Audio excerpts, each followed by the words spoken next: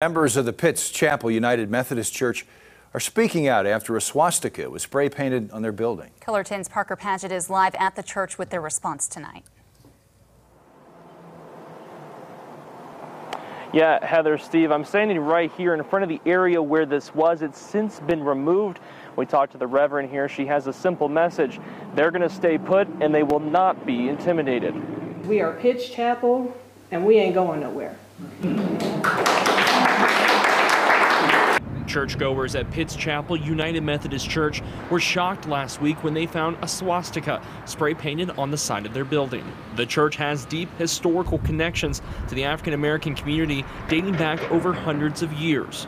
Pitts Chapel is the longest continuously worshiping historically black African American congregation in Springfield, Missouri.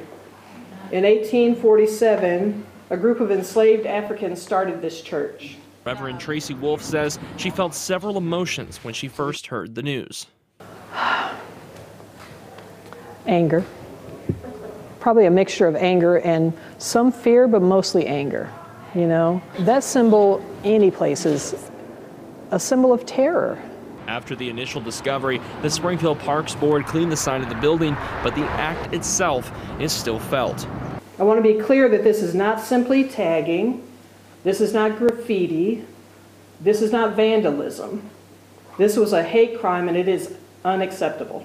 Springfield NAACP President Kai Sutton says acts like this are nothing new in Springfield.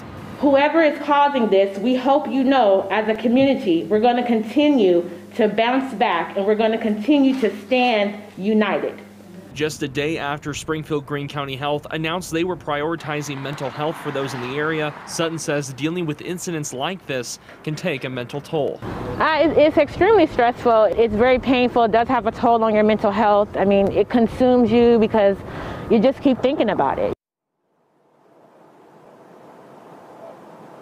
Wolf and Sutton say incidents like this are not welcomed in the area. They plan on calling them out every time they occur. Springfield Police say they're continuing to investigate this as a hate crime.